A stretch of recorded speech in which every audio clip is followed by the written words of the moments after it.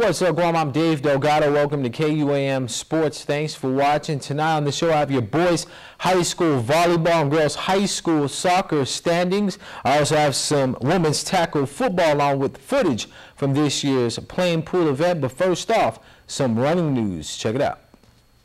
44th Aerial Port Squadron Reserve Association will be holding our third annual 5K fun run down at Ipoh Beach Park.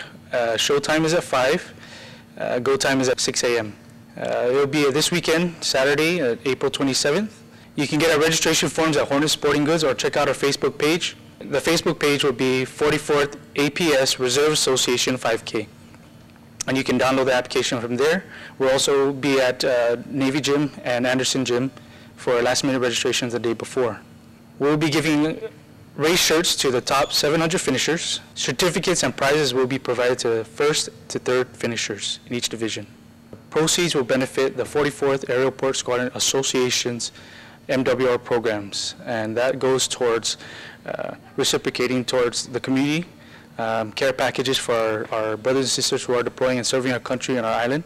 Let's take a look at some boys high school volleyball highlights between the Islanders and Sharks while I break down the standings so far in this year's season. The Father Blunders Flyers and George Washington Geckos are currently tied for first place with identical records, both at 6-0. The St. John's Knights and St. Paul Warriors are also tied with 4-2 records. The JFK Islanders are 3-1, followed by the Ukudu Bulldogs at 3-2. The Harvest Eagles hold a record of 2-4. Southern is 1-3. Sanchez is 1-4. GAA, Guam High, and Notre Dame are all 0-4. Now for the girls' high school soccer standings, the Southern High Dolphins are in sole possession of first place with a perfect 7-0 record. Academy is in second at 4-1-1. JFK is in third at 3-1-3. Harvest is 3-1-1. Sanchez is 2-1-2.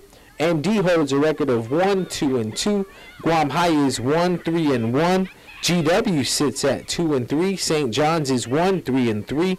Ukudu is 0-4-1, while St. Thomas is 0-5-1. In the Guam Women's Tackle Football League, Team Legacy is now the only unbeaten team left in the league after they handed Sindalu their first loss of the season, 47-12. Sindalu jumped out to an early lead after their defense came up with a fumble recovery. They took the other way for a score to go up 12-0.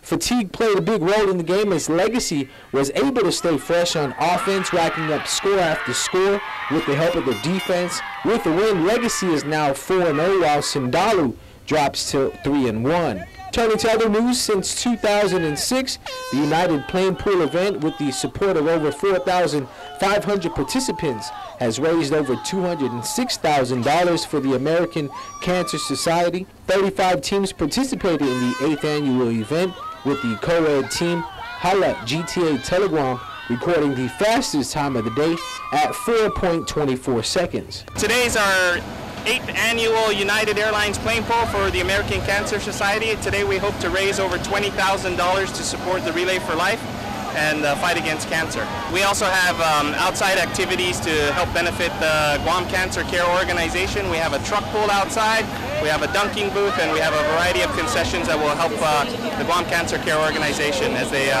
help the fight against cancer. Thank you to all of the corporate sponsors for their generosity, their continuing participation in the organization. Thanks so much. I know it's a big commitment on everybody's part, but I think it's a great activity for everybody to participate in. Thank you so much.